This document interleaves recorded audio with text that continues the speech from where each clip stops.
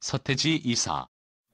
이은성 서태지가 평창동에서 이사한다고 하면서 많은 사람들이 관심을 가지게 되었는데요. 어디로 서태지 이사를 하는 것일까요? 서태지, 이은성 부부가 평창동 거주지를 내놓고 다른 곳으로 서태지 이사했다고 알려진 가운데 네티즌들이 섭섭함을 드러내고 있습니다.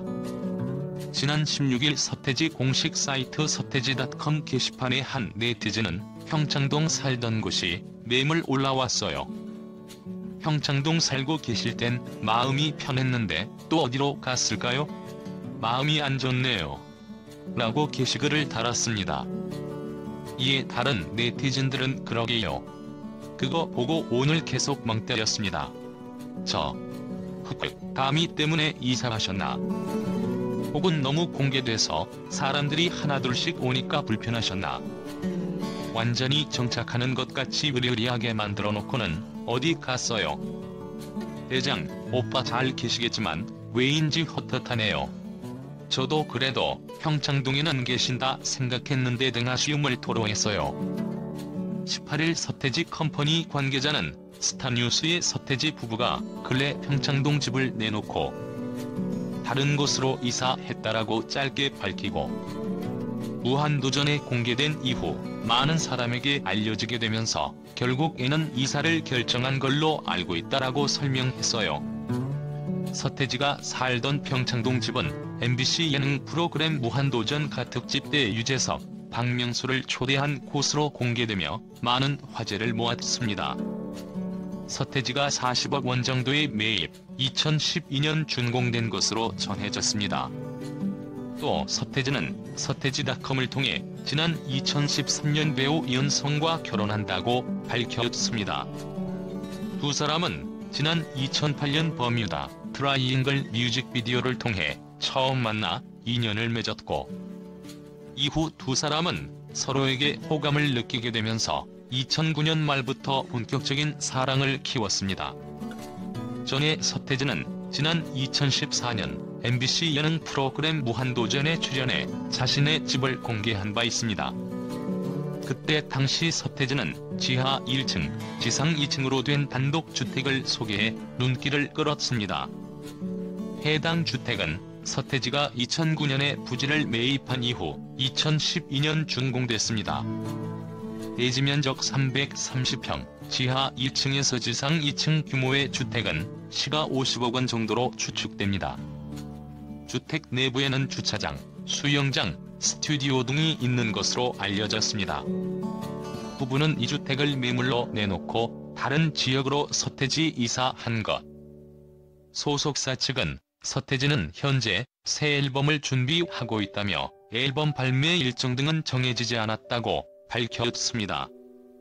서태지의 집이 공개되지 일부 팬들을 뿐만 아니라 많은 이들이 찾아온 것으로 전해졌습니다. 이에 서태지는 앨범 발매 등 음악 작업에 몰두하고자 이사를 결정한 걸로 풀이됩니다. 또 서태지는 지난 1992년 그룹 서태지와 아이들로 데뷔한 이후 문화 대통령으로 불리며 대한민국 가요계에 큰 영향을 미쳤습니다.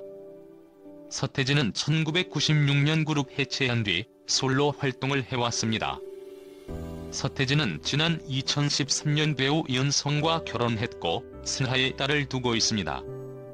서태지 프로필, 나이 72년생 올해 48세, 키 170cm 고향 서울, 소속사 서태지 컴퍼니. 학력 서울부공업고등학교 중퇴.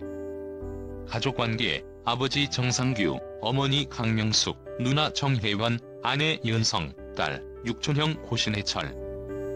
대한민국을 대표하는 신비주의 연예인입니다. 사실 데뷔 초에는 예능에서 몸개그도 펼치고 평범한 가수였었죠. 하지만 너무 어린 나이부터 소녀 팬들과 기자들로 인해 신비주의로 전락해버립니다. 소격동에서 어린 시절을 보내면서 글앨범 수록곡으로 만들어지기도 했죠. 중학교 학창시절부터 가수의 꿈을 키웠다고 하는데요. 5인조 밴드 하늘백을 만들어 활동을 했었다고 하죠.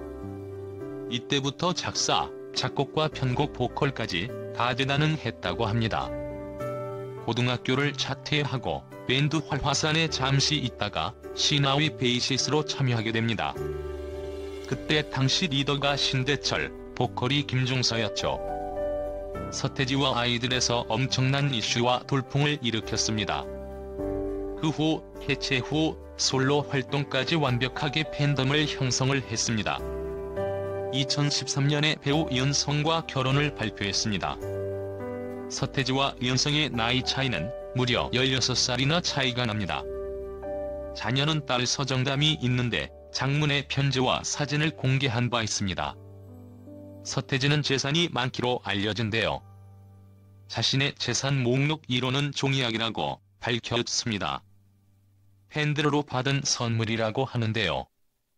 과거부터 현재까지 받은 종이약으로 전시회를 생각한다고도 밝혔죠. 사실 논현동의 건물 등과 더불어 평창동 집을 합치면 300억 정도 되지 않나 생각이 되네요. 하지만 1년에 계속해서 수입이 발생하기 때문에 매년 재산이 늘어날 것도 예상됩니다. 차를 좋아한다고 알려져 있는데요. 대한민국 최연소 운전면허 취득자라는 사실을 알고 있나요? 만 18세가 되던 날 아침에 땄다고 하더라고요. 서태지 25주년 콘서트 티저 영상을 보면 정말 옛 생각이 절로 나네요. 그 외에도 만화책을 너무 좋아한다고 알려져 있습니다. 닥터 슬럼프, 원피스, 괴짜가족 등 이것저것 공동 프로모션도 했죠.